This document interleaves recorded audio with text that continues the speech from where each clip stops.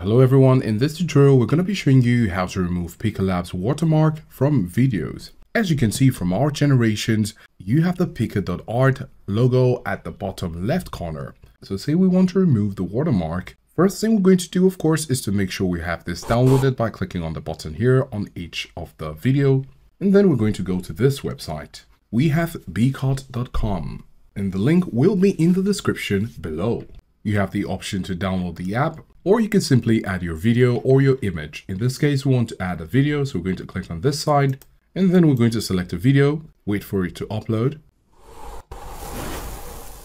And now that the video is uploaded, you need to drag this box to the logo or the watermark you'd like to remove. We're going to take it over here, and then as you may have noticed, this box doesn't cover all of what we want to remove. What we can do is to add boxes here. So you can see the option to add box or boxes. Going to click on it, and this will create another box. We can put this and overlap it here. And now that it's overlapped, the area where we want to remove the watermark will be taken care of. So we're going to go ahead and click on erase and wait for the process to complete. And now that it's done, you have one file succeeded, and then you have the button to download the file. After clicking on it, you have it now in your local computer.